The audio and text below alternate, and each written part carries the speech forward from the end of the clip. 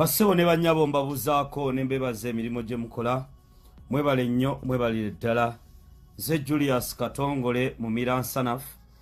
Essaawa ziri 7:38 wano mu ggwanga Uganda. Ate nga mbabuuzaako mikwano gyange abawangaalira mu bitundu eby'ensi eby'enjawulo abali Mambuka, Maserengeta, Masekati wano mu ggwanga Uganda. Babuuzaako mikwano gyange abawangaalira mu mawanga ga Buwalabu. Babuuzaako abali mu Europe, abali mu Asia, abali mu China, abali Sweden, abali Switzerland. Mwenna banna Uganda gye muli mbabuuzaako mugyebaleko emirimu gye mukola. Muliyo mutya mikwano gyange mbagamba musharinge video kubanga amawulire gendeese ow'emmeme ntono oyinza okuvaawo muganda wange ng'ogenze kubanga si byangu bikaabya amaziga binakuwaza era katusabe Katonda ampe enneema inaasobola okubatuusaako amawulire gano gendeese bakadde bange. Naye nga muliyo mutya mugyebaleko bagamba President waffe Robert Kyagulanyi Ssentamu Bobi Wine President abantu gwe balonda ako kasazeeko President abantu gwe balonda abaagala nnyo era mbagamba nti President Robert Kyagulanyi Ssentamu akyali ku mulimu ogwo ogw'okulaba nga eggwanga Uganda lijjibwa mu mikono egy'abanyampi, emikono egy'abampembe. Sharinga video. Julius Katongole agala okwogerako naye tero bawe namba yange nti eri 0702 22 27 58 0702 22 27 58. Sigenda kulwawo kantandike video. Bakadde bange mbeera ya nnaku, mbeera ya buyinike eriwo ku mukwano gwammwe Fred Lumbuye tikyammwe gwe mumaze ebbanga ddene nga mwagala. Mikwano gyange mbasaba muntagingire abaana ababeera mu Butuluuki ettake awo era mubataginge mumanya amanya gaabwe kati essaawa eno bagiyita ya open roof era mbabuulire ekiriwo Fred Lumbuye. Munsabire mmaleko video eno kubanga essaawa eno ebiriwo bikaabya. Ntandise video. Bana Uganda abali mu Butuluuki, abali mu Butuluuki, Istanbul, Aksaray, tufunye amawulire ate nga matuufu nga gakasisiddwa. Bana Uganda abali mu Aksaray mukoze omupango gwonna bwe mulabye nga embeera ebatabukidde mwatuuzizza meeting Aksaray opposite Mama Teresa restaurant we mwatudde nga ku Fawz Cargo offices ne muteesa ebigambo bino wammanga ne mugamba nti sente ze mubadde mwagala baganye okuzibawa era mu kino abantu balabika babategedde nti mubadde mu lukwe olw'okuwamba Fred Lumbuye. Ne mugamba kiki kye tubatusaako nti essaawa zino Fred Lumbuye atufuukidde obuzibu. Bwe mwatudde ku Mama Teresa restaurant mwe bannayuganda bali Aksaray ne muteesa okulaba nga mukwatagana ne gavumenti eya Mwami Museveni, Fred Lumbuye musaanyeewo obulamu bwe kubanga mwakizudde bwe mutatta Fred Lumbuye mu bbanga eritali lya wala nnyo mugenda kuteereza esegenda bategeera.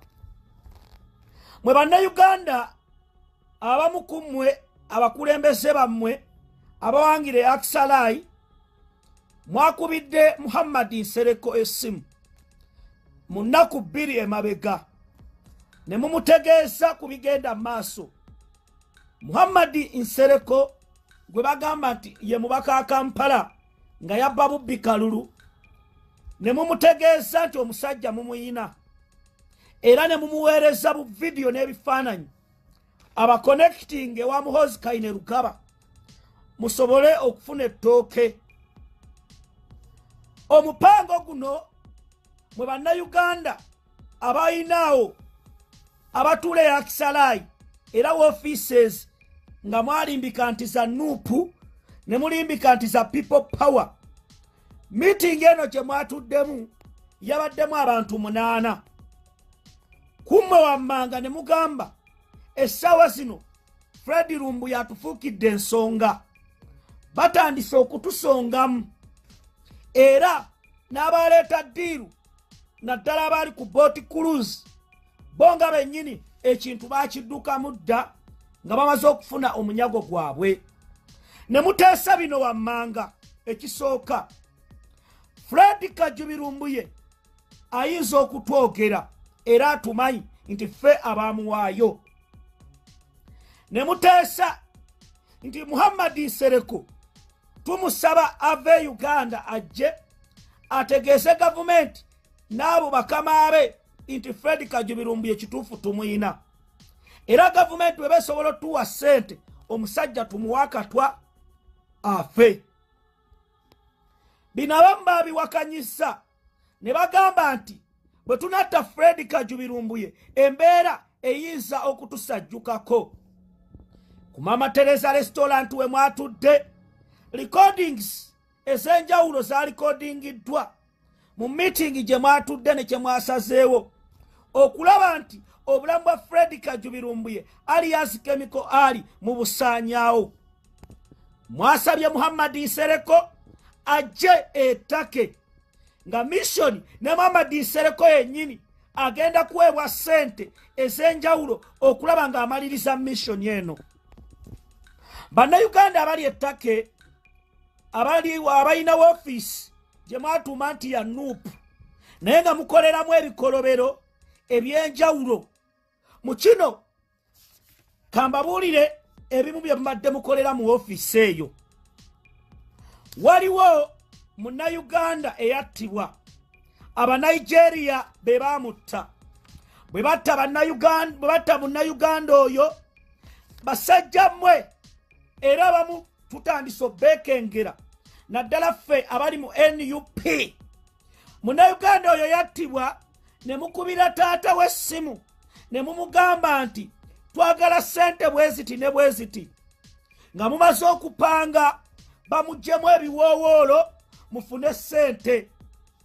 Bannayuganda bali ARKRICH ne mukubira omuzadde oyo n'akaaba amaziga ng'omwana we bamaze omutta, kyokka mmwe nga gwe mulimo gwe mukola ogw'okulabanga mutunda ebiwoowoolo ebya munnayuganda oyo eyafa. Taata w'omwana n'akuba amavi ku ttaka ne mubba ssente ze ne musirya ne mwefuula abaali bamulwanirira. Essaawa zino muweereddwa ssente era abamu mwazirya okulaba nga Fred Lumbuye attibwa, era kye mwagala olukumala okumutta mumutwale bamusuule mu nnyanja. Era olukwe lwe mulimu tutegedde bulungi nti mwafulumiza bu audio ne bu video bwe mwagala okulimba ensi nti Fred Lumbuye munnamateeka agenda kumuwaayo bamuleete Uganda ku Lwomukaaga. Ekyo kya bulimba. Wuliriza emboozi, video etandise. Basabo ne bannyabo, abaana abo abali ARKRICH abagala okutta Fred Lumbuye mubadde mukola statement ez'enjawulo mu kusooka ze mwakola nga ne ssente tezinnasabibwa ne mutegeeza ensi nti munnamateeka nammwe mwalaba ku Fred Lumbuye era munnamateeka musisinkana naye Fred Lumbuye. Ekyo kye kisooka we mumuttira mugenda kuwulira. Wulira emboozi.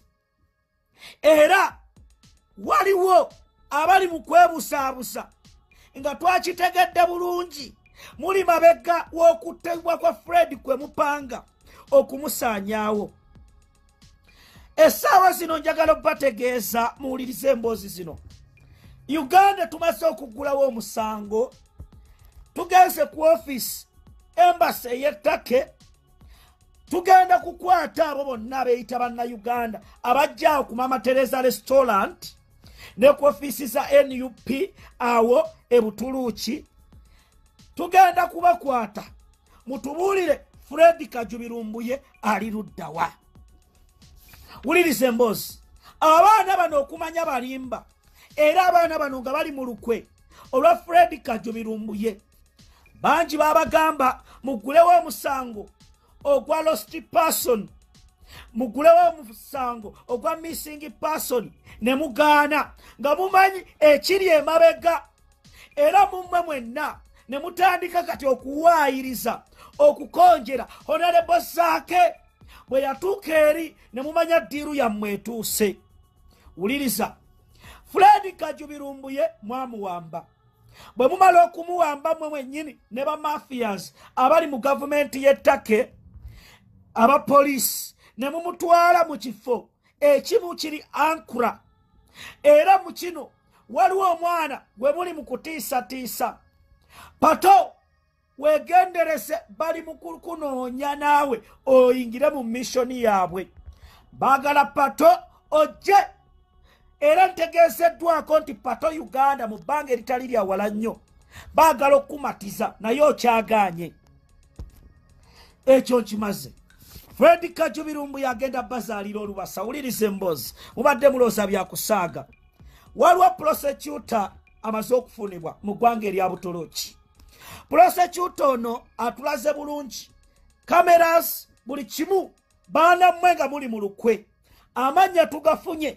Mwagala kusaanya obulamu bwa Fred Lumbuye. Bangi sente mwazirya dda ensi ebalaba. Era mu kino wenjagala nsooke mpiseewo akantu kano wammanga. Aksalai Istanbul. It is not logical. Wuliriza emboozi. Kati bano abaana katubalage nti twabafunye dda. Mwatugamba gavumenti emwagala ne bannayuganda bamwagala. Mukusooka mwasaba sente emitwalo 7 ejja dola. Mwalabye sente ntono nga era zitandise okuleeta obuzibu. Kwe kuvaayo ne mutandika okwekuba. Naye gwe webuze mu bwongo bwo waliwo asobola okuwamba nga ategeera mafiya n'asaba emitwalo 7. Gavumenti ya Uganda ng'eyagala biliyoni na biliyoni. Lwaki temumuwanga gavumenti ya Uganda? Mu kino tutandise okubakubamu ebituli. Era kino kirimu abantu bangi.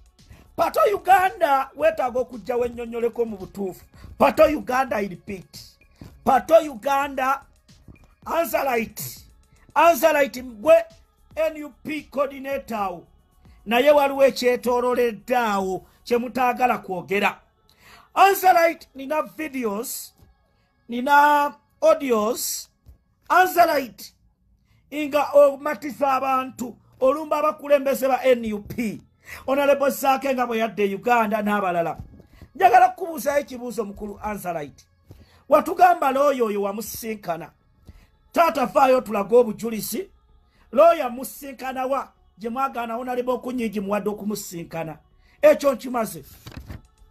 Bakadde bange mwenna abampulya mutaaginge Adamani Daku.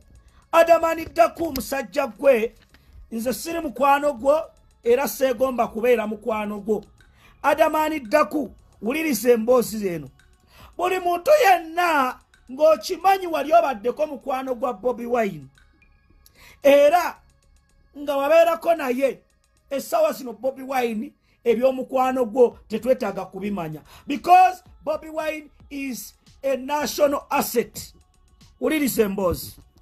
Mulina okwewala ensonga z'emyenge ez'amalwa ne President waffe Robert Kyagulanyi. Adamani Daku, njagala ensingi tegeeza amazima.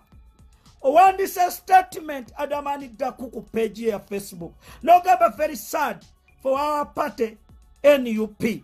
I'm tired of this nonsense n'ebirala. N'ofundikira ng'ogamba nti Museveni agenda bakalakata paka kufa nalina kusirikirira adamani ddaku njagala otegeere bulungi bw'oba waliko mukwano gwa Robert Kyagulanyi Ssentamu mu myaka giri oba nekati ng'oli mukwano gwe ebyomukwano gwe tebitukwatako. This is a matter of national importance. Adamani ddaku Bobi Wine is a national asset. Ne mukyala Bobi Kyagulanyi akimanyi. Bobi Wine waliwo ensonga zino simanyayo oli IGP. Ensonga zatasobola kuyingira musima WhatsApp audios simanya biki. Bobi Wine this time around ali ku level ya waggulu. Mpulira ebibuuzo Adamani ddaku bye mwogera mubadde muwa struggle mugiwadde ssente mukoze buli kimu. Njakubuuza Adamani ddaku ani yakusaba ssente zo ziwe pate. Tugenda kuyisa akabbo tubuulire ssente mmeka. Mwabali eyaboogana mutuwadde NUP ssente tuwadde People Power ssente bannange muziwa Bobi Wine muziwa NUP patriotism. That is the reason why ngenda kuita mukwano gwange Alex Mufumbiro abasomese what is patriotism. Adamani ddaku ne tiimu yo mbagamba mudda mu myenge gyammwe munywe mudda malwa gammwe ne munywa mwesonyiwe okulumba NUP. NUP you should respect our party. Esawa zino njagala ombuulire waliwo omukulembeze wa NUP ali akuwandikidde nagamba olimbya Fred Lumbuye Adamani ddaku. Ekyokubiri Adamani ddaku njagala ombuulire waliwo omukulembeze wa NUP eyali agambye nti kino kiri bwekiti ne bwekiti. Mugezaako eno statement gy'okoze mbu Museveni agenda tukalakata paka tukulabye era gy'olaga tulabayo. Bwe buno obulenzi simanya buuliki buuliki obw'ekisiru muli mu kunywa myenge emboozi gy'emyenge Bobi Wine takyali kuleva eyo era abamu kyova olaba muvaayo mu buwasabu bwammwe ne mugamba Bobi Wine teyampostize ku Facebook. Bobi Wine ali ku meetings, national meetings, international meetings asisinkana Raila Odinga ba Ekirema ba Joe Biden namwe muleteesa omwenge muli mu struggle. Ulilise mbozi Adamani ddaku mwesonyiwe President Robert Kyagulanyi mu mboozi zammwe muvuddeyo mwewosaawosaako buli budde. Bannange mwegenderesa abantu abeewosaawosaako. Ekifo ky'okubanja Fred Lumbuye buli budde oleeta kino ono likizanna leero bali awo babusaabusa bantu. Banna Uganda babatunuulidde bwe mba temwakikola lwaki mufiiringa girute. And at this time around, I'm receiving a lot of notifications and messages from all corners of the world. Bangamba, abantu abo mbateke keriso. Some of you, mwabakubira abaana ettake ne mubabusaabusa ne mubagamba mission ntuufu. Tukoye abagamba nti twassa ssente mu campaign. Ezo mboozi z'aba NRM. President Bobi Wine njobategeeza gwe mugamba nti obusente bwammwe mubumuwa mwabadde ku BBS mwalabye amaka gayina omanyi muddawo ne munyumya ebiboozi byammwe ebyekisiro eby'emyenge ebyamalwa mujje emboozi zammwe ku kibiina kya NUP nga pate. Adamani ddaku omutwe gw'okoze olina ovaayo weetonde. Mbusimanya Museveni agenda kalakata akalakate mumwenyini okwatagana ne Muhammad Nsereko. Ne muvaayo Muhammad Nsereko yakola program ng'avuma president nga gwowaana. Nze Katongole seetaaga busente bwo. You don't have money. You don't have money. Era muli mu bakazi be babawa ssente kusabiriza. Instead of okola ssente mwateeka mu bulamu obw'ekisiru. Fred Lumbuye okuva lwe yawambibwa muleeta diversion ez'ekisiru. Ono liki simali kizanna leero yagenze ku lyato avuddeyo mwagenze Bungereza.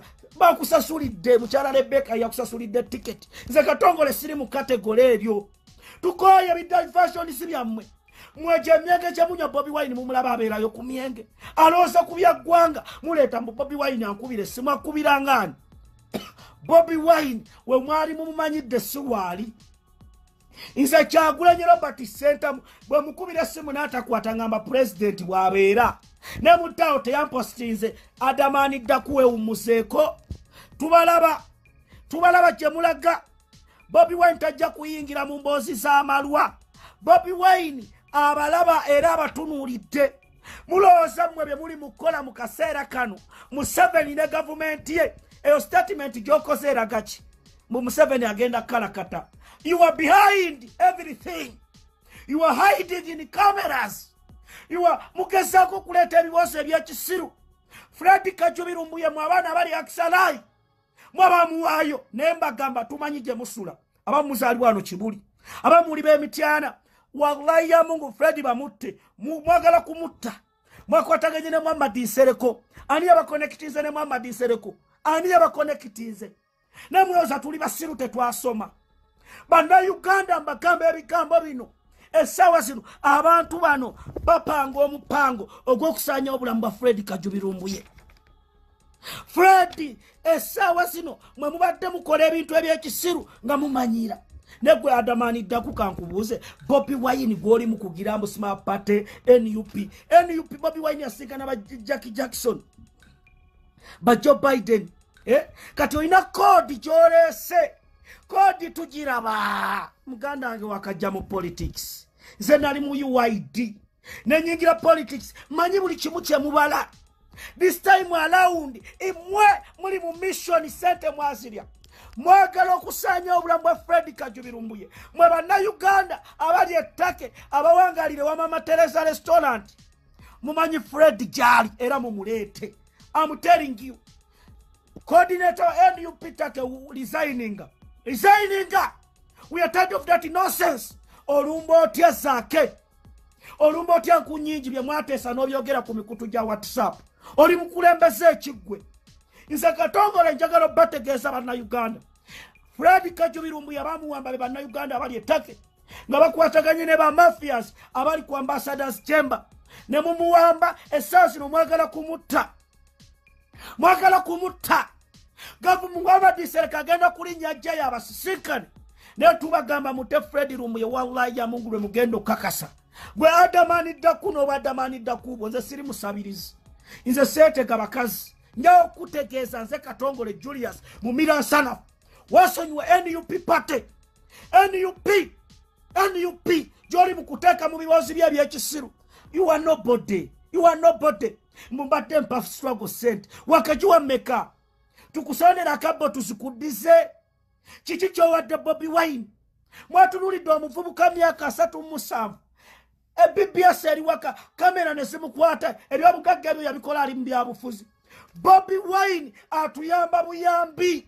Is helping us okwenganga dictator Museveni. Some of you mwogera mwebuzabuza muddero mwokuba NUP gwe yagireeta. Mwesonyiwe ekibiina ky'abana Uganda. Mwesonyiwe president w'abana Uganda. Essaawa zino mwebuzabuza. Muli eyo mutagala muddero mwakubira Fred Lumbuye ne mumugamba ajje ku lyato. Fred n'abawuuka. Mwe mwennyini ne musoma wabeera. Bwe mumala okusoma wabeera ne mumuteeka mu gaapu kati mwamuwamba abamu ssente mwalyako ne mukubira gavumenti ya Uganda ne baweereza ssente. Bwe yabaweereza ssente ensimu ne musirya era essaawa zino muli mu kwebajjagala.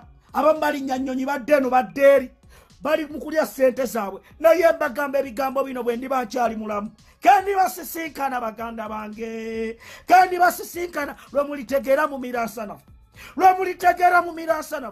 mwawule Bobi Wine n'emikwano gye muyina. Is a national asset.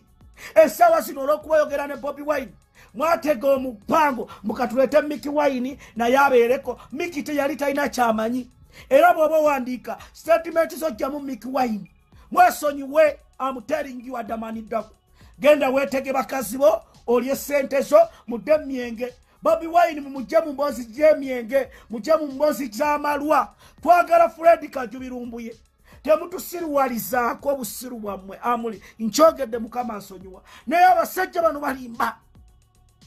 Mwe baana mmwe banna Uganda abali ettaka mbagamba ebigambo bino.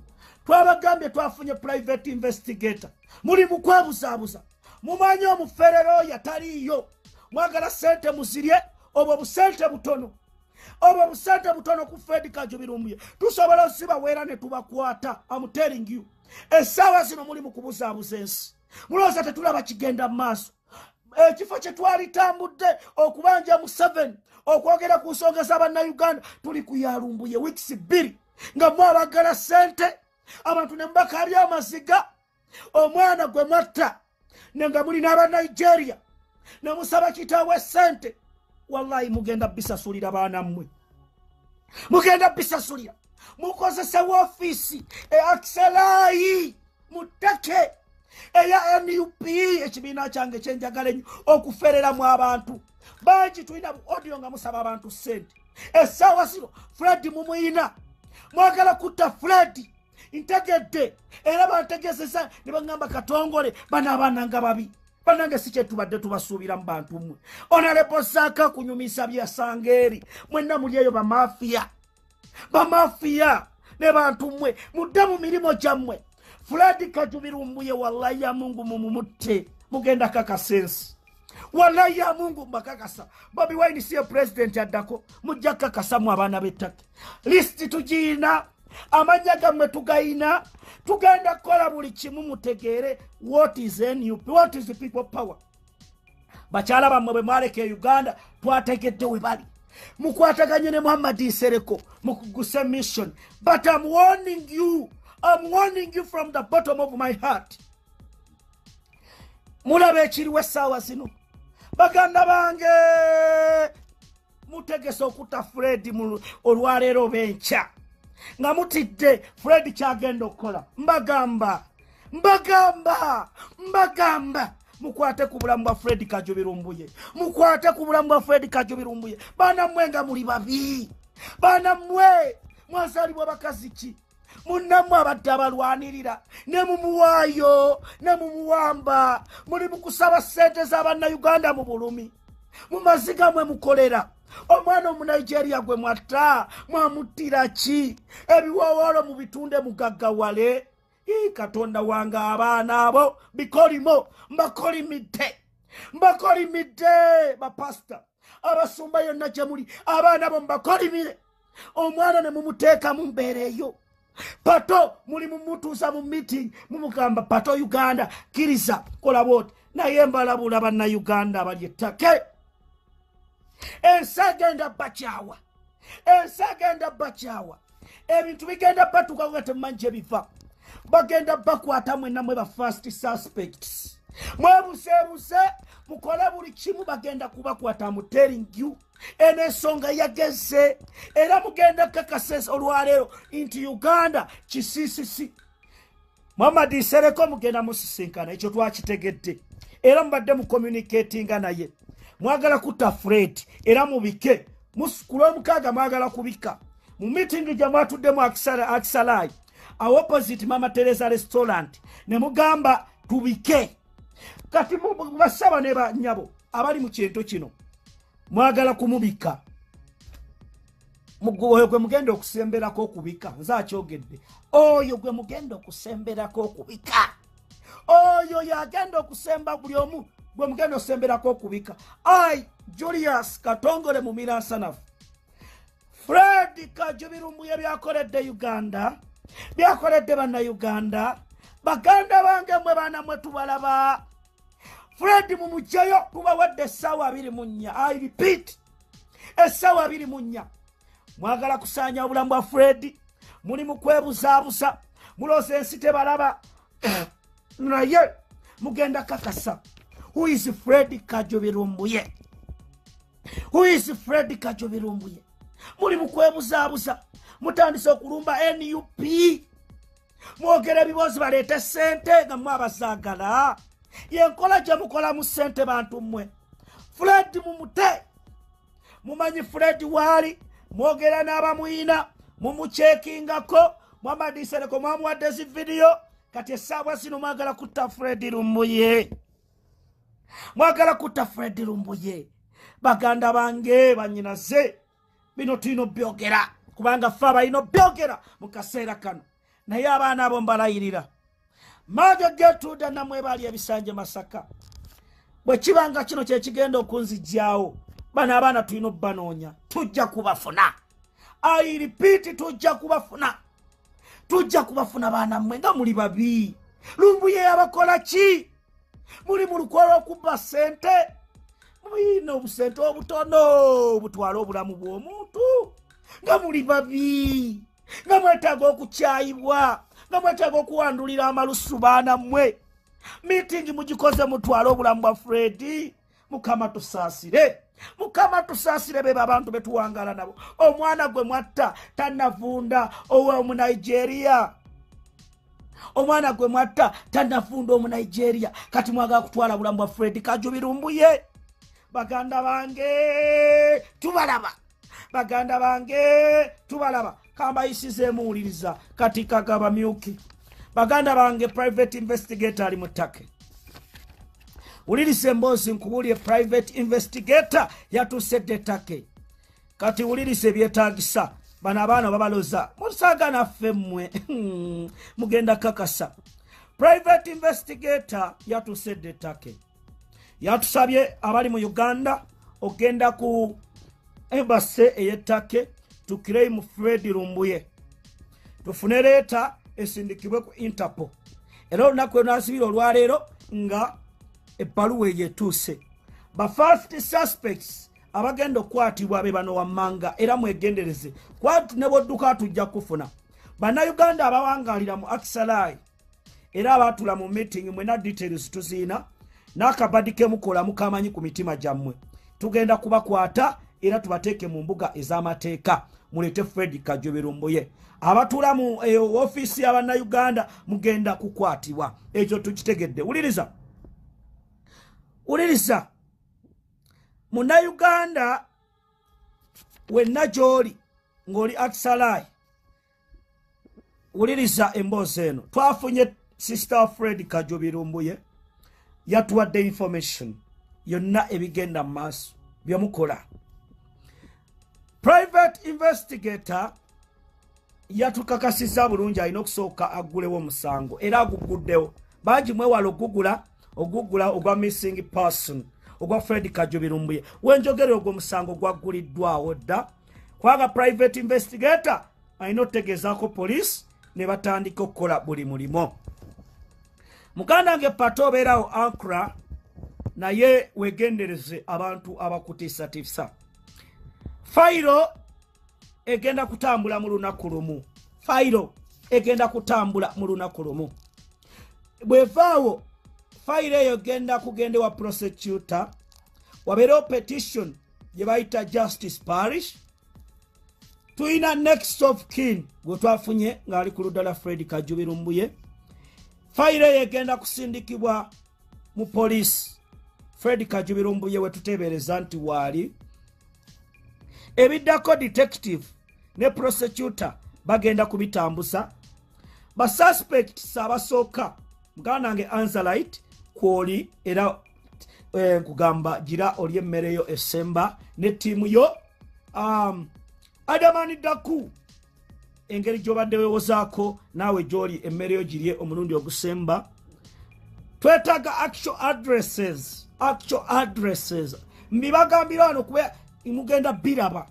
Actual addresses twazifunye dda buli omu wosula. Abamu tukimanyi temulina actual addresses. Naye be mubeera nabo baziina.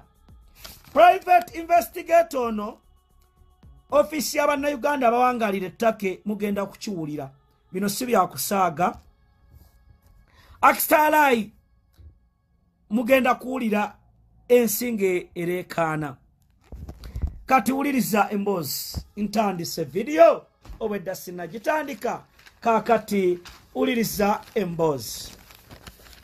Okumanya bano abaana bazibu nnyo era badde bakyawa nnyo Fred Lumbuye. Abamu nga ye yabatuusa ne Mukulembeze bwe mulimu.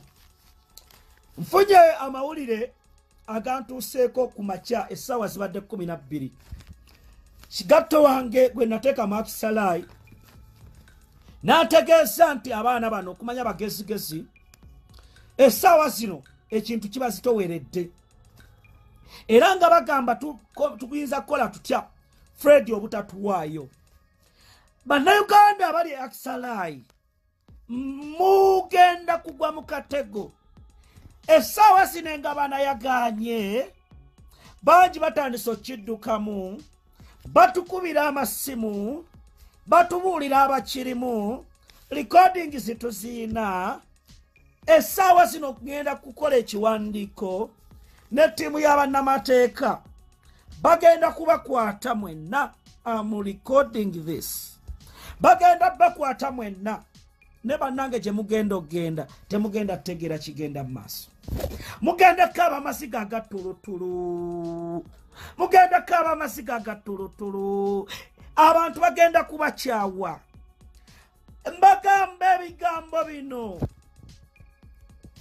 mwagala kutta Fred Lumbuye omulambo mugusuule ewamu ku ARKRICH ku nnyanja muvundire eyo mugukiteeke ku gavumenti ye Uganda nga mumaze okukwata ssente Mamadi Nsereko zagenda obbaleetera naye mu kino mumpulirize bulungi Fred mulooza mugenda kumutta mufune ssente kubanga yenkola gye mbadde mukolamu ssente zammwe naye buli kye mukola kyonna amasimu gammwe gali detected private investigator essaawa zino buli meetings ze mutuulamu aziwulira Anzalite ne ttiimu yo Anzalite oli mukwano gwange wankubira essimu nga people power etandika nekutwala ekamwokya muganda wange nekubira Fred Lumbuye ne mugamba oyo mwana muwagire naye essaawa zino that is what you can pay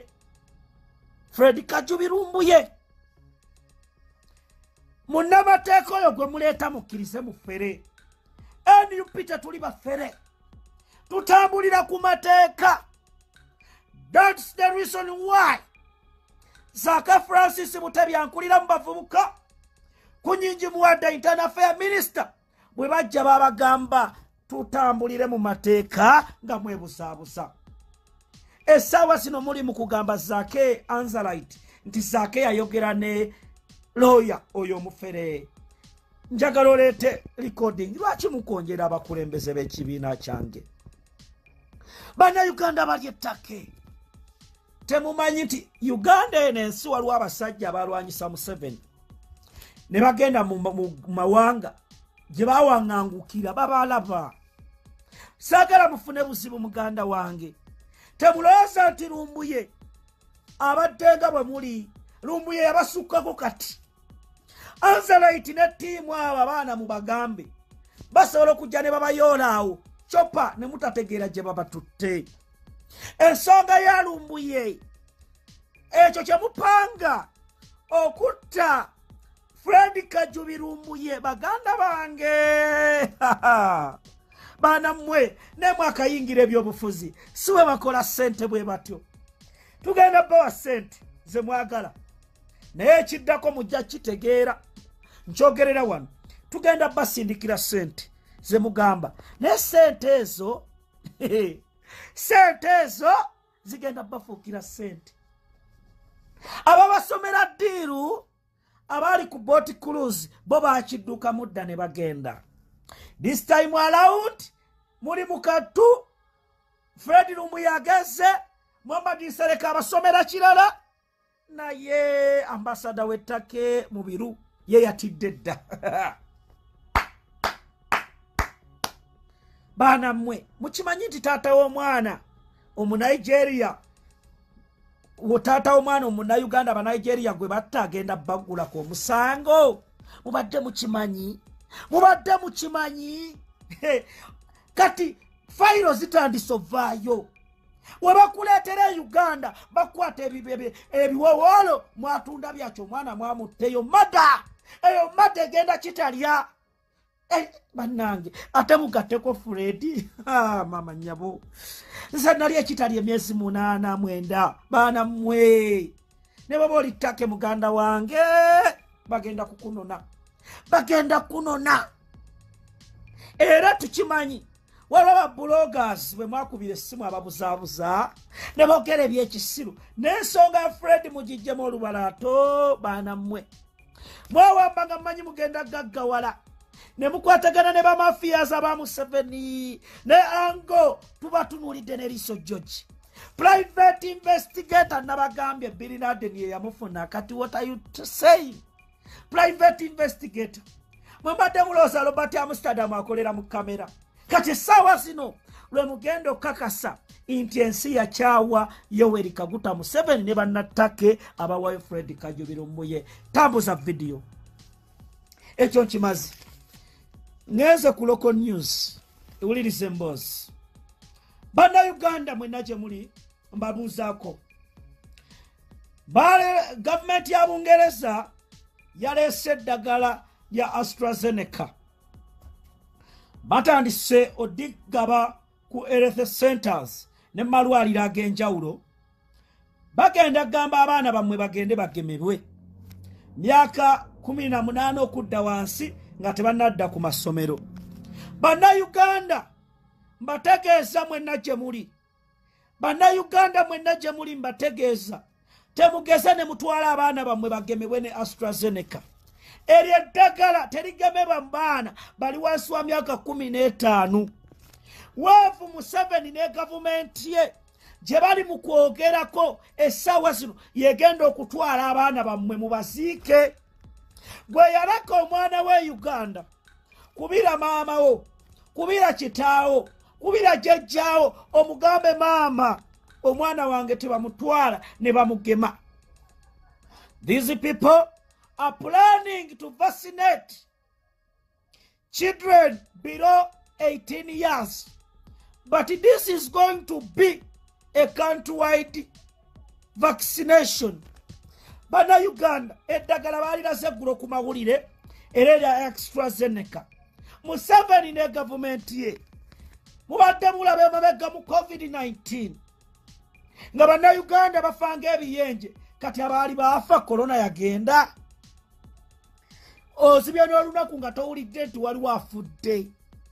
Bannayuganda be baagemesa eddagala effu.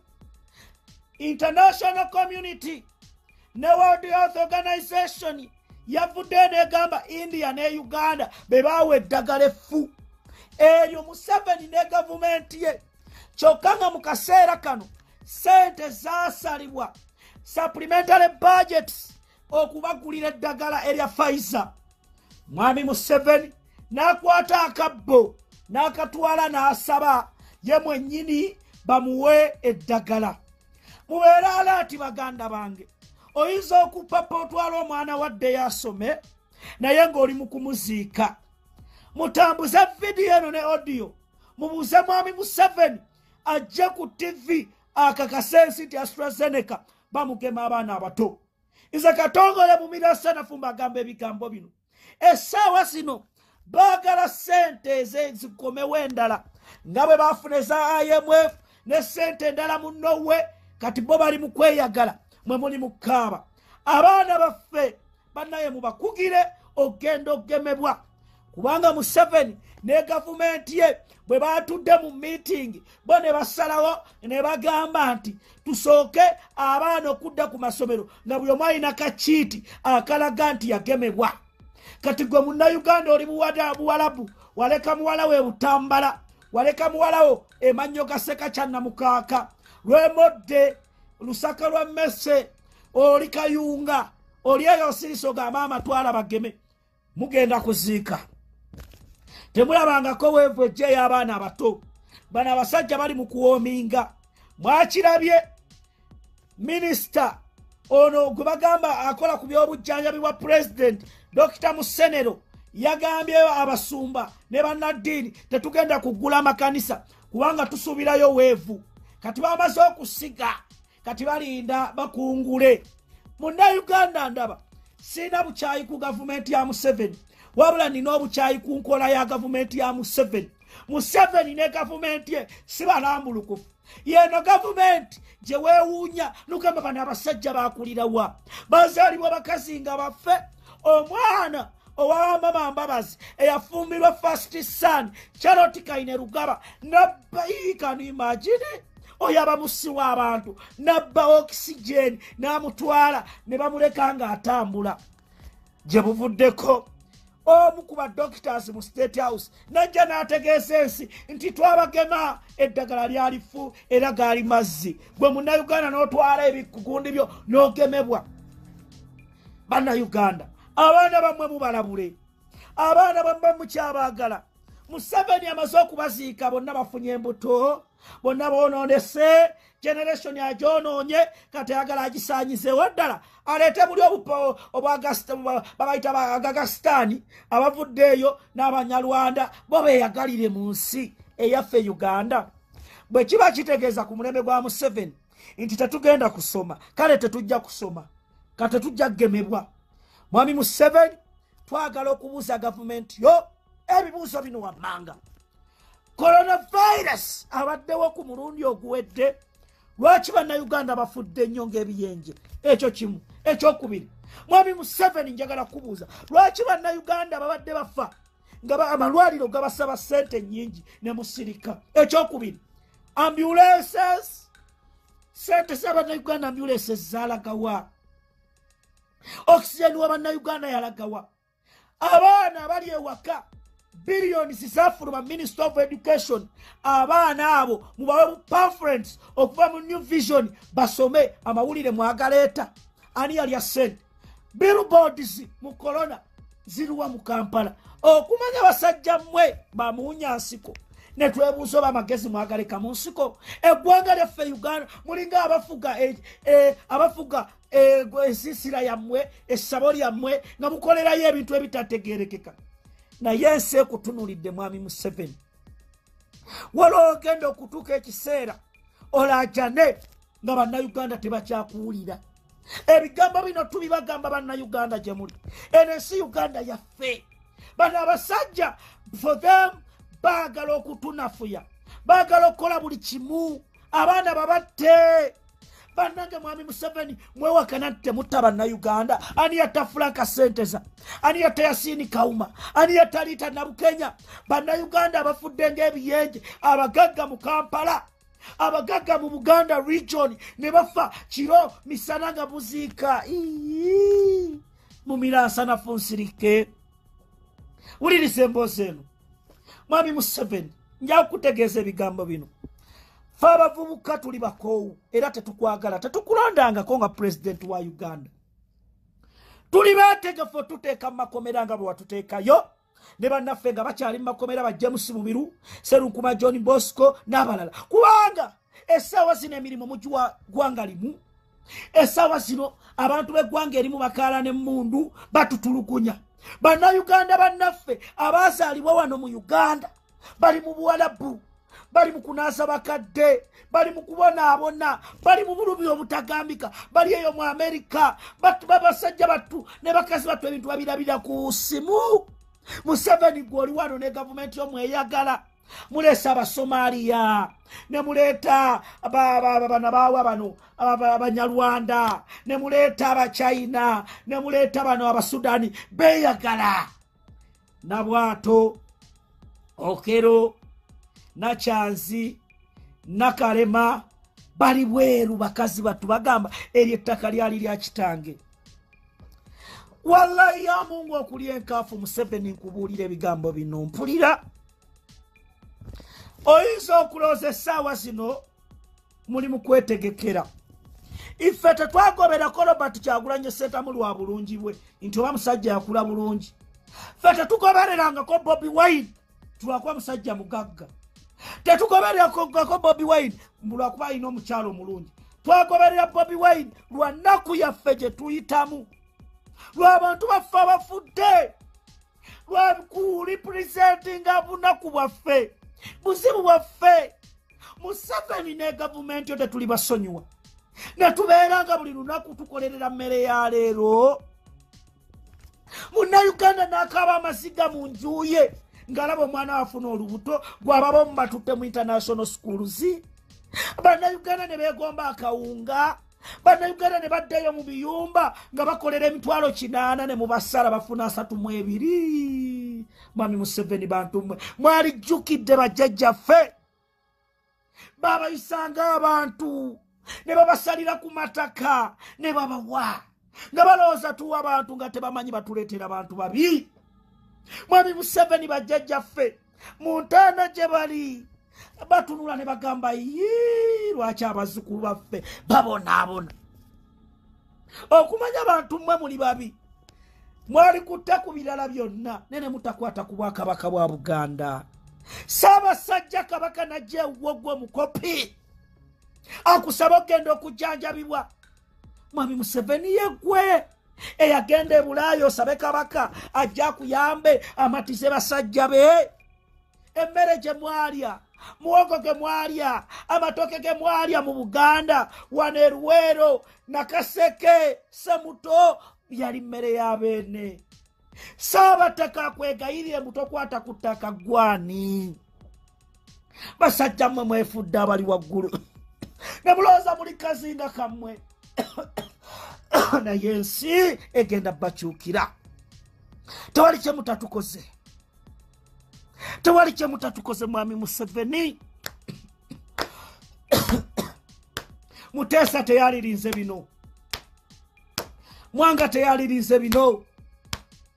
Kimera teyalirinze bino. Namunswa Kabaka wa Buganda n'otuuka n'omuyisaamu olugaayi n'ogamba the palace of Mutebi ng'ayogera kajja akaggala ewuwo. Bantu mmwe mwami Museveni ne gavumenti yo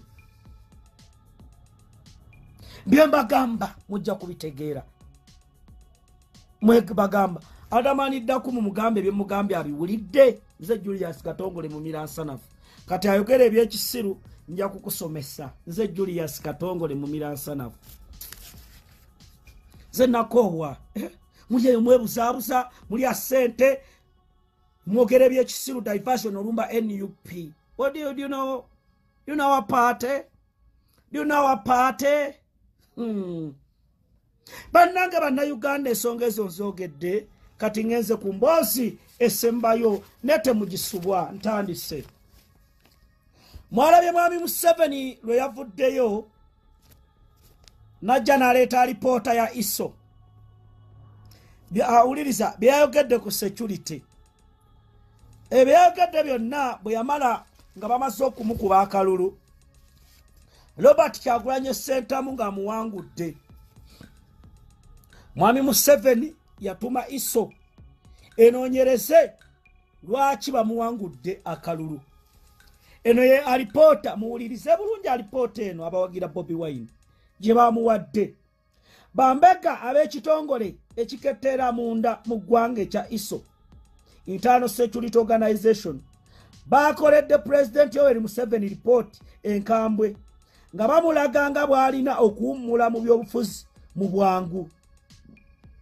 Museveni ng'amaze okuwangula akalulu ka 2021 yalagira Kano Charles Oluka aduumira ISO amukolere okunoonyereza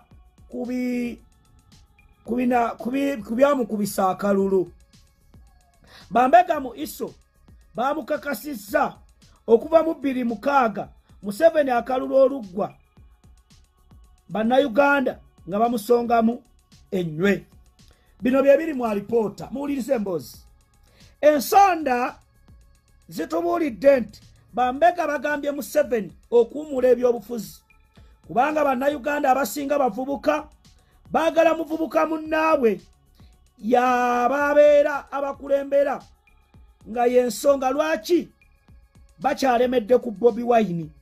Bano bategeezezza nti okunoonyereza kwe baakoze kulaze nti bannayuganda abasinga bakooye feesi ya Museveni nga balowooza nti yensibuko y'okubonaabona kwabwe naddala obutabeera na mirimo n'obuli bw'enguzi obusukkiridde mu ggwanga.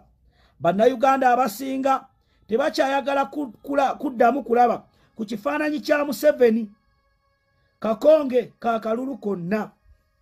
Bambega bategeezezza nti bannayuganda abasinga naddala abavubuka balowooza nti Museveni yalagira ebitongole ebyokwerinda okubatulugunya olw'okuba abavubuka nga balowooza nti tebamulonda. Bobi Wine era gwe bakkiririzaamu alipoota ya ISO erambuludde nti ne mu NRM abavubuka abasinga baagala Museveni awummule era bali mu kumulyako ssente.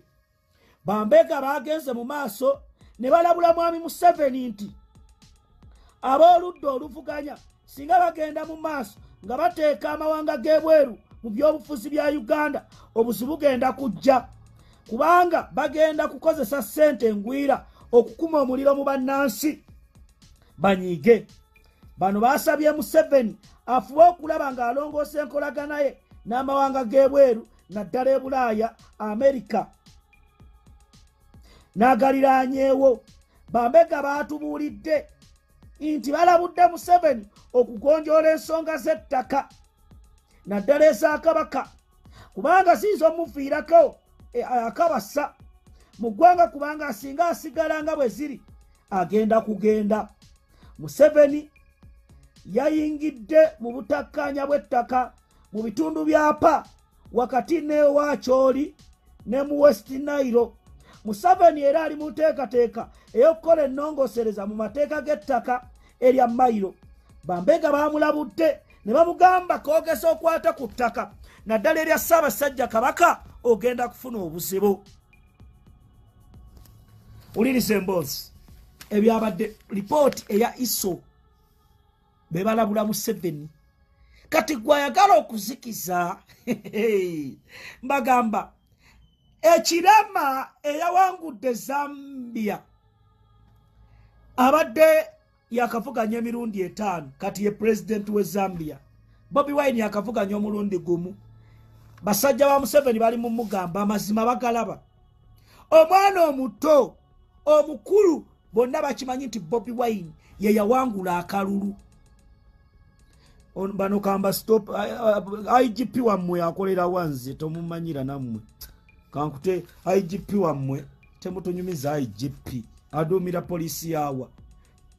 Mulize bulungi mwe bannayuganda mwenna gye muli mbagamba ebigambo bino ekirema eyawangudde Zambia yesimbyewo emirundi 5. Bobi Wine yakesimbawo gumu. Ikirama mu kisanja ekyokusatu nga yesimbawo teyaweza buwagizi Bobi Wine bwayina. Ikirama yawangudde obwa president nga tayina kuganja nga Bobi Wine kwayina bweru w'eggwanga mu nsi zonna. Gwe Munnayuganda ndaba njagala okukutegeeza era otegeere bulungi. Museveni ne gavumenti ye batambula kiro na misana okulaba nga banafuya Bobi Wine kubanga bakimanyi wizi Bobi Wine. Bobi Wine okuva lwe yatandika from day one n'okutuusa kati alemeddeko ayagala ntebe ayagala ntebe. Bino bye tubagamba essaawa zino kye mulina okutegeera yonna gye muli. Tuva mu diversions. Museveni agenda kuleta diversions, agenda kuleta sente, alete buli kimu. Tusigale nga tuli ku mulamwa ogw'okutegeeza mwami Museveni toli wa generation yaffe. This is a generational cause. Museveni ne gavumenti ye talina kyatugamba. Myaka 36 kikyo tufunyeemu. Myaka 36 bw'abanga asobola okuggala Facebook mu Uganda nga tukozesa VPN okugifuna oyo abaatugamba ki? Gwe muvubuka bakujja ku Facebook oyo abaakwagaliza. Ye Museveni alowooza agenda tufuganga Tusi dynasty. Batuteekeeyo nga tetutegeera bigenda mu maaso. Naye njagala okutegeeza mwami Museveni ne gavumenti ye togenda kusuka generation yen. I repeat, ezo meetings ze mukolamu mulete mutabani wammwe mulete. This is our country. Bwe kiba kyetaagisa okutusiba nga tubagambye nti tujja kufugibwa nga bafugibwa bakabaka mu nsi yaffe. Wallahi we are ready mutusibe. Nego otunule nga muba mutujooze. Bazadde baffe bakitaffe babawadde ebbanga erimala myaka 36 mwagala ki? Kiki kye mwerabidde Uganda tukibawe? Bannayuganda babadde mu nsi yaabwe Katonda yabatonda beyagalire mu nsi yaabwe ne bafudde ng'abawejjere ne muleeta bannammwe kati mwagenze kuleta ba Afghanistan simanya muleese Abanyarwanda muleese baba Sudani mubawe ensi eno nga botennono yaffe tetwamanya jjajjaffe kwaniriza bantu mmwe. ne bakitaffe bajjajjaffe baali basajja balina ekisa ne bagaka tubasalireko bambi mudde eri abapakasi mukole kati essaawa zino serwajja okwota ofuukira nannyini mwakagumba bannange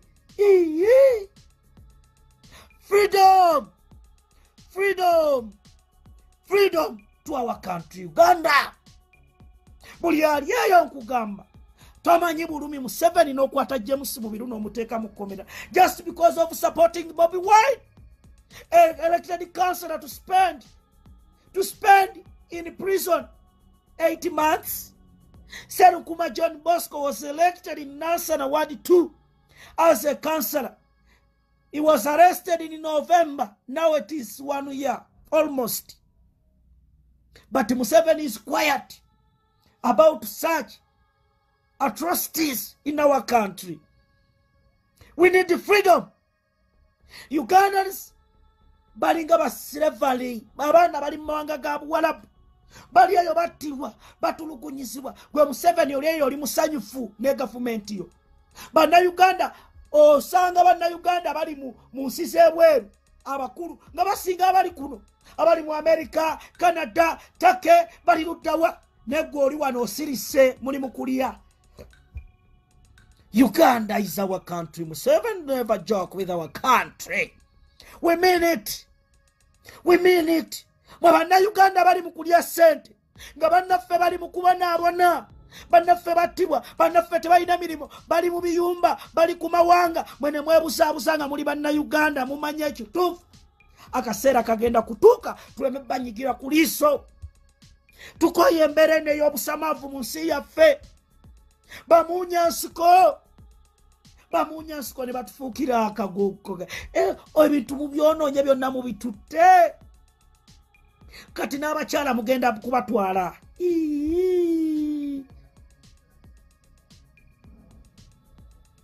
Baganda bange no, it is high time we wake up. I'd rather die fighting for my freedom than being a prisoner all the days of my life. Obulumi bunnuma. Museveni otuka ku extent egende rumba bannayuganda bali ebweru ng'obajjeyo kyokka nga bakudduka wano olw'embeera embi eriwo ng'obanona eri. Who are you? Who are you? Who are you? Ebintu ebigenda mu Uganda abantu bakolera mu kufiirwa. Abantu bali mu zaakedi lenti wamanya ebizimbe byammwe. Abantu emisolo mingi. Abantu mubaziza mu byalo tewali mmere. Bannayuganda bakyanywa amazzi n'ente. Ettaka mwagala ddi batwalako. Bannayuganda poliisi bakuba emiggo balinga bisolo. N'otunula ensi Uganda kiki ekyagituukako. Abaana b'abantu bafunye embuto. You are quiet. Tunenyani. Tuina kunenya gwe.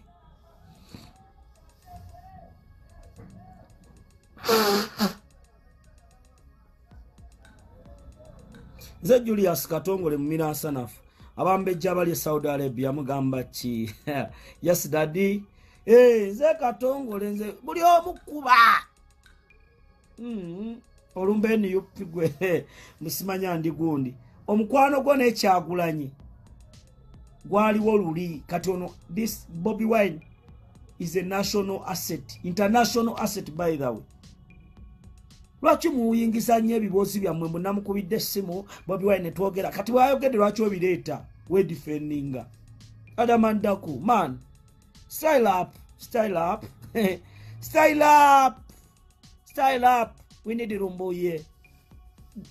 Mwalo abateekako biddeedu tumwagala mulamu.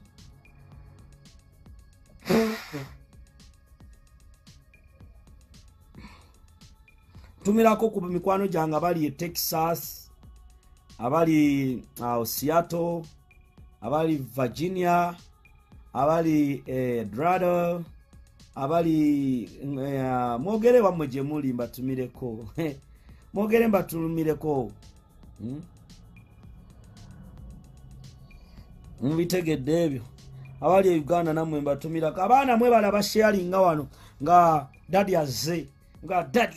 No sharinga chui gwekaba wanuke chui bana bana mwebale nnyo mwebalire ddala mwebale kwagala Julius Katongole tumirako ku mama Kevin awe Switzerland gamba chi mama Kevin e Switzerland Charity e Switzerland kutumirako ku bantu be Sweden mikwano jange tumirako ku bantu mikwano jange abenjawulo waliwo abawala mwampadde amanya gammwe muli Dubai mungoberera mwebale nnyo mwebalire ddala abali awo Kuwait mbatumirako abali Tanzania Kenya chapter muli bakabi nnyo NUP chapter tumirako ku ba diaspora coordinators aba NUP tumirako ku bakulembeze baffe ku secretariat yao kamocha abakola omulimo gw'amaanyi mwebale nnyo mwebalire ddala tumirako ku Honorable Muhammad Segirinya tewali agenda kujja mu parliament beera mugumu tewali tebakusobola Segirinya United States of Kawempe Kawempe North mwebale kulonda Segirinya tubakakasa tewali agenda kujja Segirinya mu parliament era kidandala ebibye ali mu byakiwanyi era kidandala komya propaganda wo goyogera ku Segirinya Muhammad bannakawempe mwalonda mu Uganda constituencies ezalonda ababaka era mwekubire mu ngalo zezino wamanga penge ze kati penge kankwe message yo penge chimanyi toina address nkulabyo ze toina address awo okozi obera Sweden toina address penge banga lyomaze Sweden oliawo musajja watu kubeera mu biyungu mwoganira penge weumuzeeko penge ngabo wateeka zi earring zo nga zinembwa z'abazungu wesonywe ensonga za Fred Lumbuye penge ze nkubulira lwali ne bwoneebusaabusa n'okola kyonna kiriza omusajja yakkuba empiki era mwenna mulowooza agenda kubeerayo musigale waggulu penge kibeera nga ggwe obeera kati olaba Stockholm awo mu Sweden si wobeera obeera eri mu kyalo kibeera ng'omuntu n'abeera Kampala naye ng'asula nakifuma ye penge watugamba ogenda Take wakoma wa ssebo wakoma wa taata era omulimo gw'okola ku airport kwe kunaaza gino emirambo gye baleese ne bagijja mu nnyonyi n'otwala mu mochare kati wakwata ka video penge wesonyuwe Lumbuye Fred nze bonna Uganda mbewunya abagoberera abantu nga penge n'avaayo olumu nti ndidde embizzi kati ate olwo asirya mbizzi n'avuma president waffe kati onoonyako amova nga gundi Lumbuye taliwo muli oba ali okubye ku ttuka okuva Lumbuye lwe yagenda abantu bakugwamu penge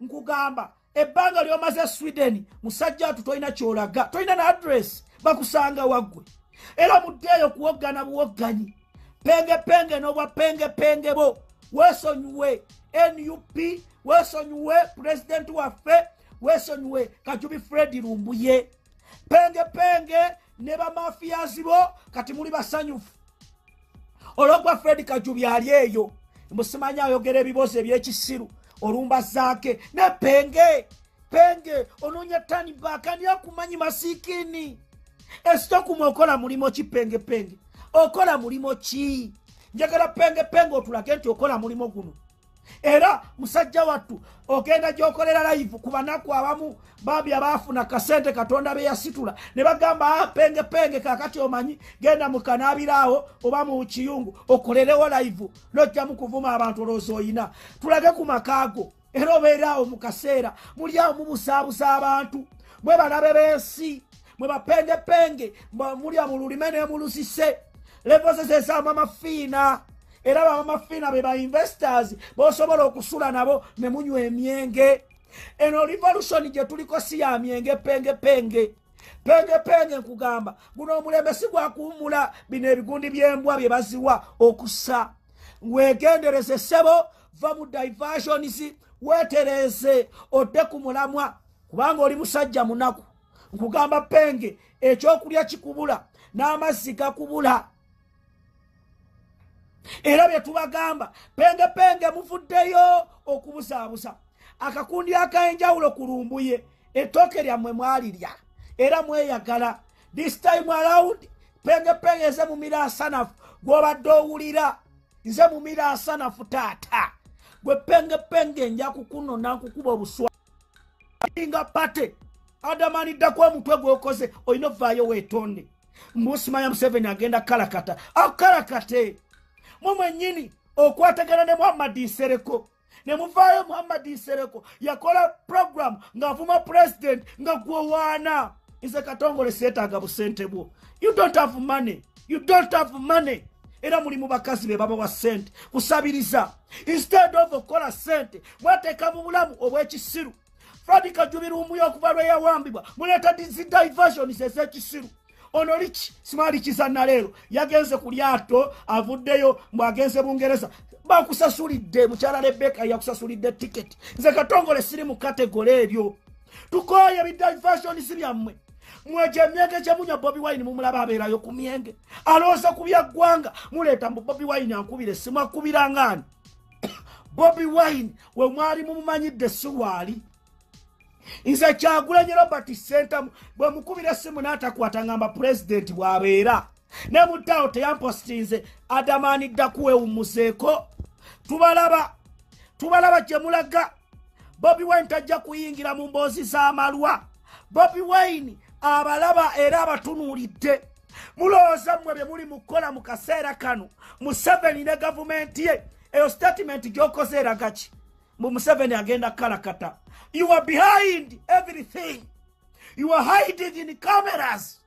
You are mugezaako kuleeta ebibuuzo eby'ekisiru.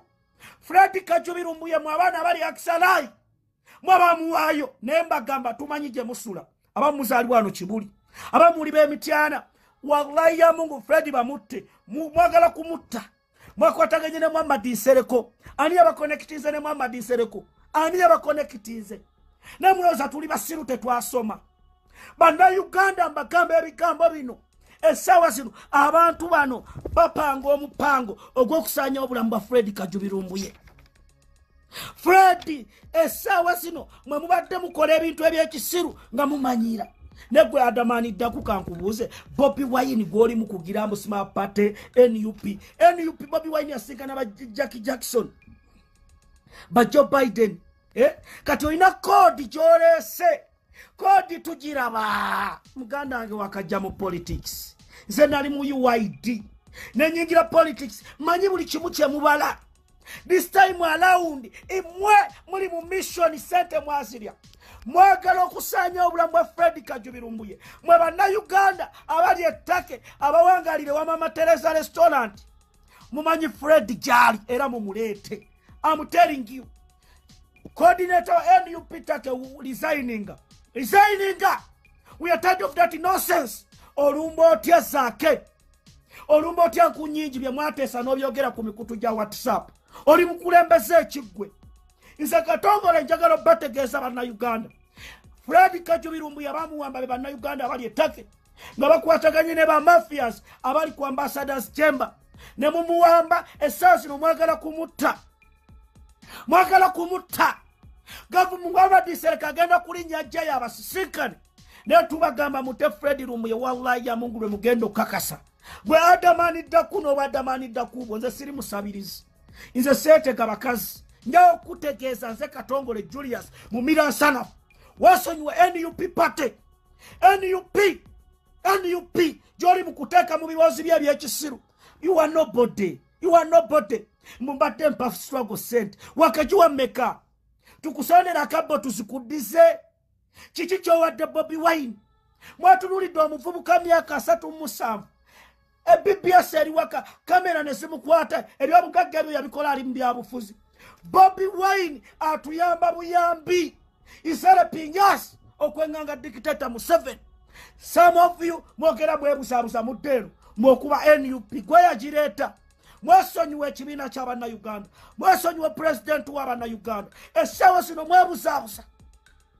mwebuzaabuza muli eyo mutagala muddeero mwakubira Fred Lumbuye ne mumugamba ajje ku lyato Fred n'ababuuka mwenyini ne musoma wabeera bwe mumala okusoma wabeera ne mumuteeka mu gaapu kati mwamuwamba abamu ssente mwalyako ne mukubira gavumenti ya Uganda ne baweereza ssente bwe yabaweereza ssente ezimu ne muzirya era essaawa zino muli mu kwebajjagala abamu balinnya nnyonyi badde eno badde eri bali mu kulya ssente zaabwe naye mbagamba ebigambo bino bwe ndiba nkyali mulamu kandi basisinkana baganda bange kandi basisinkana lwe mulitegeera mu miransanafu mwawule Bobi Wine n'emikwano gye muyina is a national asset essaawa zino olw'okubayogera ne Bobi Wine mwatega omupango mukatuleete Miki Wine naye abeereko Miki teyali talina kyamanyi era bw'oba owandiika statement zojjamu Miki Wine mwesonyiwe amuteeringi waddamaniddaku genda weetege bakazi bo olye ssente zo mudde myenge Bobi Wine mumujje mu mboozi gy'emyenge mujje mu mboozi gy'amalwa twagala Fred Lumbuye temutusiriwalizaako obusiru bwammwe amuli nkyogedde mukama nsonyiwa naye abasajja bano balimba mwe baana mmwe bannayuganda abali ettaka embagamba ebigambo bino twabagambye twafunye private investigator muli mu kwebuzaabuza mumanyi omuferero oyo ataliiyo mwagala ssente muzirye obwo busente butono ku Fred Lumbuye tusobola osibaweera ne tubakwata amuteeringiyo essaawa zino muli mu kubuzaabuza ensi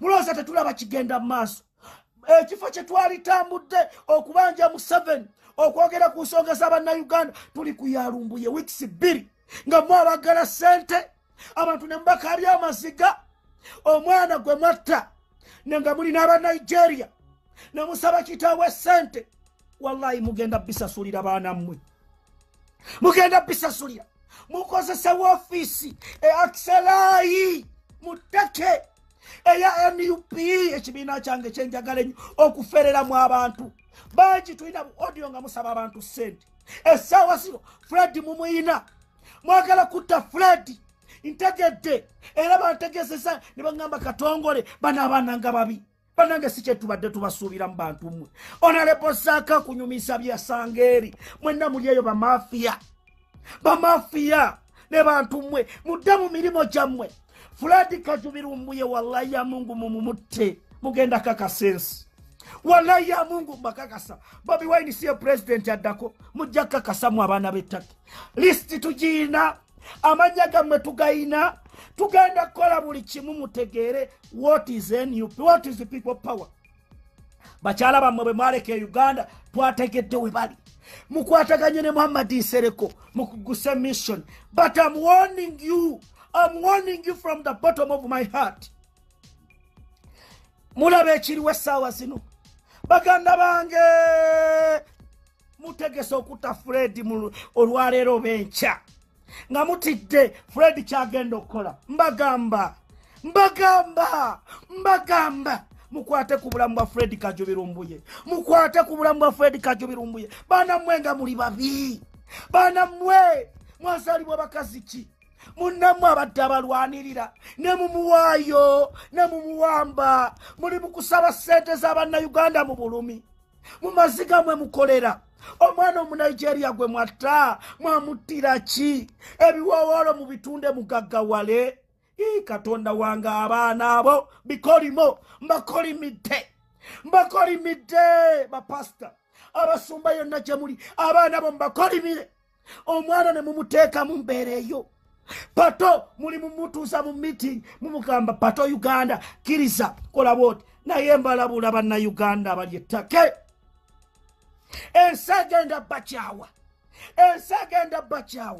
ebintu bigenda batuuka nga temumanyi gye biva bagenda bakwata mwenna mwe ba first suspects mwebuseebuse mukole buli kimu bagenda kubakwata muteringiu eno ensonga yageze era mugenda kakasa olwaleero nti Uganda kisiisisi Muhammad Nsereko mugenda musisinkana ekyo twakitegedde era mubadde mu communicatinga naye mwagala kutta Fred era mubike musikula omukaaga mwagala kubika mu meeting gye mwatuddemu ARKRICH opposite Mama Teresa restaurant ne mugamba tubike kati basaba ne banyabo abali mu kintu kino mwagala kumubika mugoyo gwe mugenda okusemberako okubika nze akyogedde oyo gwe mugenda okusemberako okubika oyo yagenda okusemba buli omu gwe mugenda osemberako okubika. Ai Julius Katongole mu miransanafu Fred Lumbuye byakoledde Uganda,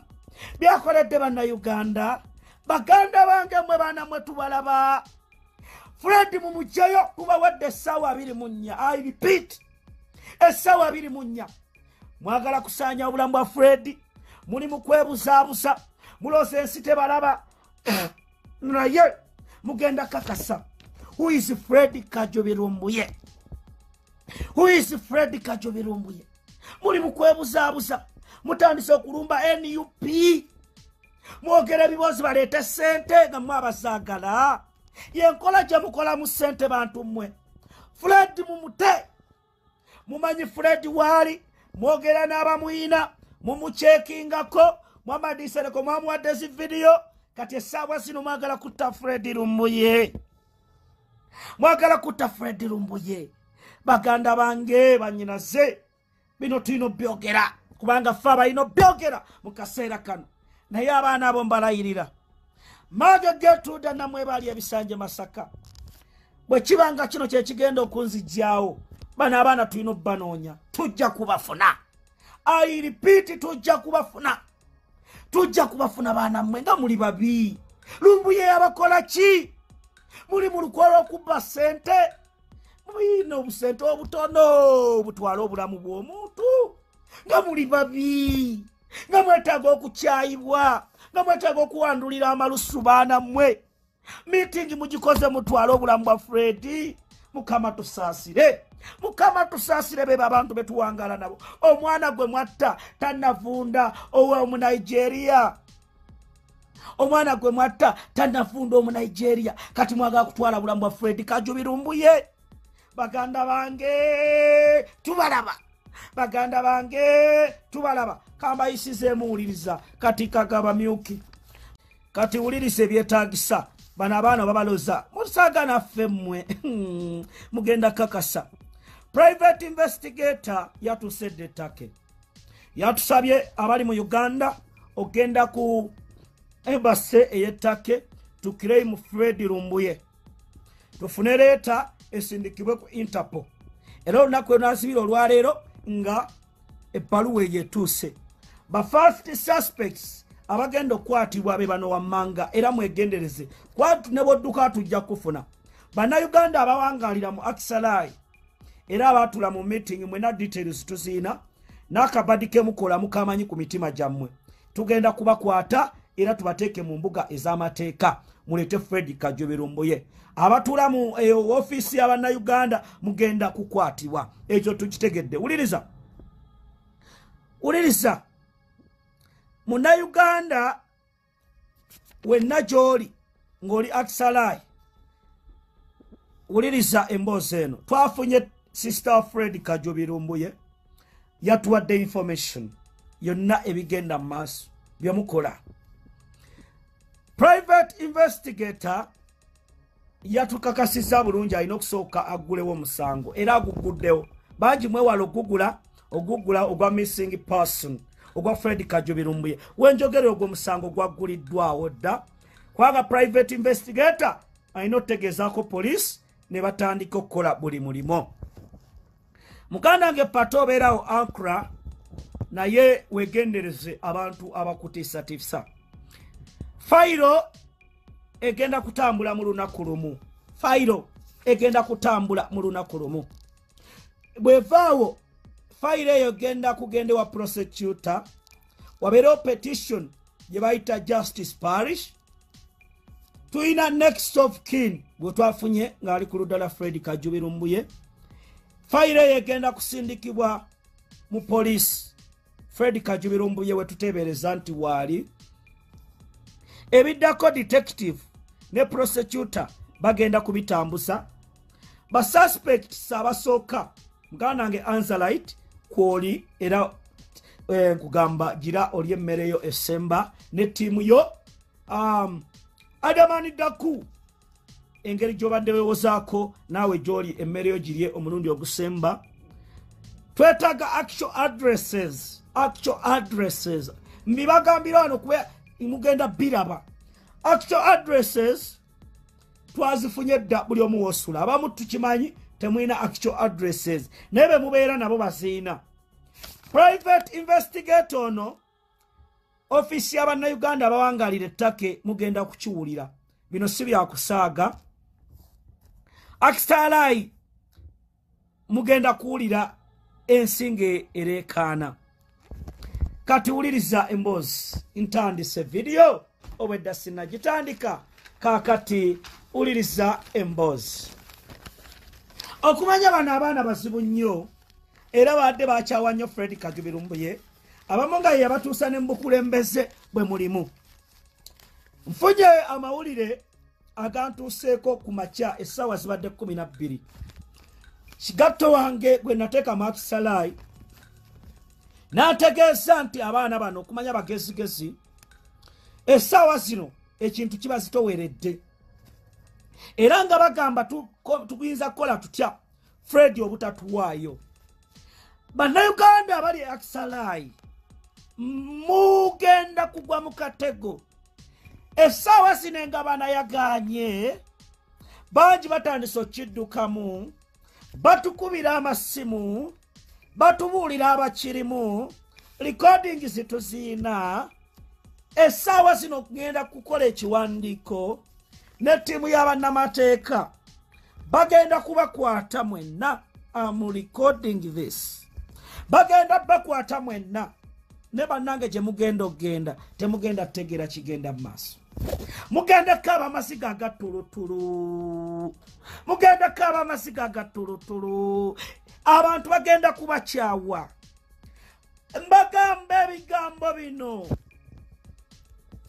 Mwagala kutta Fred Lumbuye omulambo mugusuule ewamu ku ankura ku nnyanja muvundireeyo mukiteeke ku gavumenti ye Uganda nga mumaze okukwata ssente Mamadi Nsereko zagenda obbaleetera.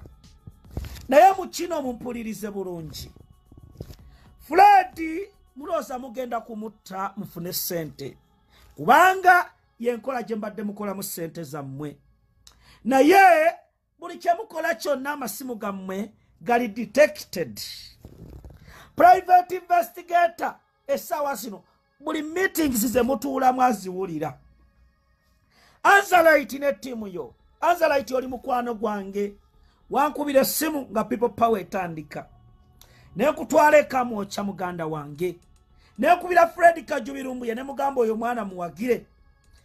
Naye essaawa zino that is what you can pay Fred Lumbuye. Munnamateeka oyo gwe muleeta mukkirize mufere. NUP tetuli bafere. Tutambulira ku mateeka. That's the reason why Zaka Francis Mutabyankulira mu bavubuka kunyingi muwadde Internal Affairs Minister bwe bajja babagamba tutambulire mu mateeka nga mwebusaabusa. Essaawa zino muli mu kugamba Zake Anzalite nti Zake yayogera ne lawyer oyo mufere. Njagala oleete recording. Lwaki mukonjera abakulembeze b'ekibiina kyange? Bannayuganda bali ettake. Temumanyi nti Uganda eno ensi waliwo abasajja abalwanyisa Museveni ne bagenda mu mawanga gye bawaŋŋangukira babalaba. Saagala mufune buzibu muganda wange. Temulowooza nti Lumbuye abadde nga bwe muli. Lumbuye yabasukkako kati. Anzalite ne ttiimu abo abaana mubagambe basobola okujja ne babayoola awo chopa ne mutategeera gye babatutte. Ensonga ya Lumbuye ekyo kye mupanga okutta Fred Lumbuye baganda bange. Bana mmwe ne mwakayingira ebyobufuzi siwe bakola ssente bwe batyo. Tugenda bawa ssente ze mwagala naye ekiddako mujja kitegeera. Nkyogerera wano tugenda basindikira ssente ze mugamba naye ssente ezo zigenda bafuukira ssente. Ababasomera ddiiru abali ku boat cruise bo bakidduka mudda ne bagenda. This time around muli mukatu Fred Lumbuye ageze Mamadi Nsereko abasomera kirala naye ambasada w'ettake mu biru ye yatidde dda. Baana mmwe mukimanyi nti taata w'omwana omunigeria taata w'omwana omunnauganda abanigeria gwe batta agenda baggulako omusango. Mubadde mukimanyi kati fayiro zitandise ovaayo. Webakuleetera Uganda bakwata ebiwowoolo mwatunda byakyo omwana mwamutteyo mada. Eyo mada egenda kitalya. Bannange ate mugatteko Fred. Mama nnyabo nze nali ekitalya emyezi 8-9. Baana mmwe ne baba oli ttake muganda wange bagenda kunona. Era tukimanyi waliwo bloggers bwe mwakubira essimu ababuzaabuza ne boogera ebyekisiru n'ensonga ya Fred mugijjemu olubalaato. Baana mmwe mwewambanga mmanyi mugenda gaggawala ne mukwatagana ne bamafias aba Museveni ne ango tubatunulidde ne liiso George. Private investigator nabagambye Bin Laden ye yamufuna. Kati what are you saying? Private investigator mwembadde mulooza Robert Amsterdam akolera mu kamera. Kati essaawa zino lwe mugenda okakasa nti ensi yakyawa Yoweri Kaguta Museveni ne bannattake abawayo Fred Lumbuye. Tambuza video ekyo nkimazi. Ngenze ku local news ewulirize emboozi. Bannayuganda mwenna gye muli mbabuuzaako. Gavumenti ya Bungereza yaleese eddagala ya AstraZeneca. Batandise odigaba ku health centers ne malwaliro ag'enjawulo. Bagenda gamba abaana bammwe bagende bagemebwe. Myaka 18 okudda wansi nga tebannadda ku masomero. Bannayuganda mbategeeza mwenna gye muli. Bannayuganda mwenna gye muli mbategeeza. Temugeze ne mutwala abaana bammwe bagemebwe ne AstraZeneca. Eryo eddagala terigemebwa mu baana bali wansi wa myaka 15. Waavu Museveni ne gavumenti ye gye bali mu kwogerako essaawa zino yegenda okutwala abaana bammwe mubaziike. Gwe yalaka omwana we Uganda kubira maamawo, kubira kitaawo, kubira jjajjaawo omugambe maama omwana wange tebamutwala ne bamugema. These people are planning to vaccinate children below 18 years. But this is going to be a countrywide vaccination. Bana Uganda eddagala baliraze eggulo ku mawulire era erya AstraZeneca. Museveni ne gavumenti ye mubadde mulabe amabega mu COVID-19 nga bannayuganda bafanga ebiyenje. Kati abaali baafa korona yagenda.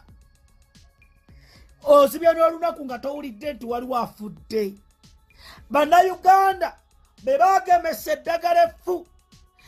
International community ne World Health Organization yavudde n'egamba India ne Uganda be baawa eddagala effu.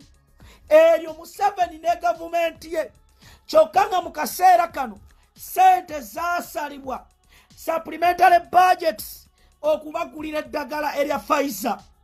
Mwami Museveni n'akwata akabbo n'akatwala n'asaba ye mwennyini bamuwe eddagala. Mubeere alaati baganda bange. Oyinza okupapa otwala omwana wadde yasome naye ng'oli mu kumuziika. Mutambuze vidiyo eno ne audio. Mubuuze mwami Museveni ajje ku TV akakase ensi nti AstraZeneca bamugema abaana abato. Nze Katongole mu mirasanafu mbagamba ebigambo bino. Essaawa zino baagala sente ezikomewo endala nga bwe baafuna eza IMF ne sente endala munnowe. Kati bo bali mu kweyagala mwe muli mu kkaaba. Abaana baffe bannaye mubakugire ogenda ogemebwa. Kubanga Museveni ne gavumenti ye bwe baatudde mu meeting bo ne basalawo ne bagamba nti tusooke abaana okudda ku masomero nga buli omu alina kakiiti akalaga nti yagemebwa.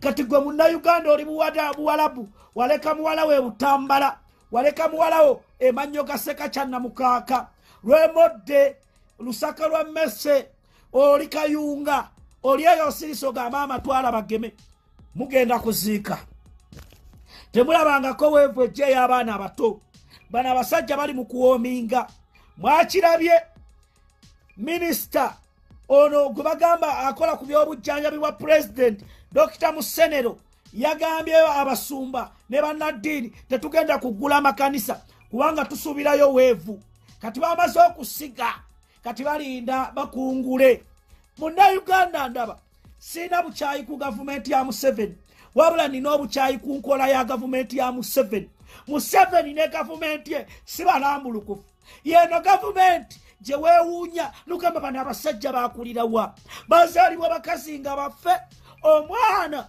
owa mama Mbabazi eyafumbirwa first son Charlotte Kaine Rugaba nabba can you imagine oyaba musiwa abantu nabba oxygen n'amutwala ne bamuleka nga atambula gye buvuddeko omu ku doctors mu State House najja n'ategeeza ensi nti twabagema eddagala lyalifu era gaali mazzi gwe Munnayuganda n'otwala ebikugundi byo n'ogemebwa Bannayuganda abaana bamwe mubalabule abaana bamwe mukyabaagala Museveni amaze okubaziika bonna bafunye embuto bonna boononese generation agyonoonye kati ayagala agisaanyizeewo ddala aleete buli babayita Agagasitaani abavuddeeyo n'Abanyarwanda bo beeyagalire mu nsi eyaffe Uganda bwe kiba kitegeeza ku mulembe gwa Museveni nti tetugenda kusoma kale tetujja kusoma kati tetujja kugemebwa Mwami Museveni twagala okubuuza gavumenti yo ebibuuzo bino wammanga coronavirus abaddewo ku mulundi oguwedde lwaki Bannayuganda bafudde nnyo ng'ebiyenje ekyo kimu ekyokubiri Mwami Museveni njagala kubuuza lwaki Bannayuganda babadde bafa nga amalwaliro gabasaba ssente nnyingi ne musirika ekyokubiri ambulances ssente z'Abannayuganda ambulances zaalagawa oxygen wa Bannayuganda yalagawa abaana abali ewaka billions zafuluma Minister of Education abaana abo mubawe pamphlets okuva mu New Vision basome amawulire mwagaleeta ani yali ssente billboards mu corona ziruwa mu Kampala okumanya basajja mmwe bamuunya nsiko ne twebuuza bamagezi mwagaleka mu nsiko eggwanga lyaffe Uganda mulinga abafuga esisira yammwe essabo lyammwe nga mukolerayo ebintu ebitategeerekeka naye ensi ekutunulidde Mwami Museveni waliwo ogenda okutuuka ekiseera olajane nga Bannayuganda tebakyakuwulira ebigambo bino tubibagamba Bannayuganda gye muli eno ensi Uganda yaffe bano abasajja for them baagala okutunafuya baagala okukola buli kimu abaana babatte bannange Mwami Museveni mwewakana nti temutta Bannayuganda ani yatta Franka Senteza ani yatta Yasini Kauma ani yatta Rita Nabukenya Bannayuganda abafudde ng'ebiyenje abagagga mu Kampala abagagga mu Buganda region ne bafa kiro misana nga buziika mu Miransa na Fonsirike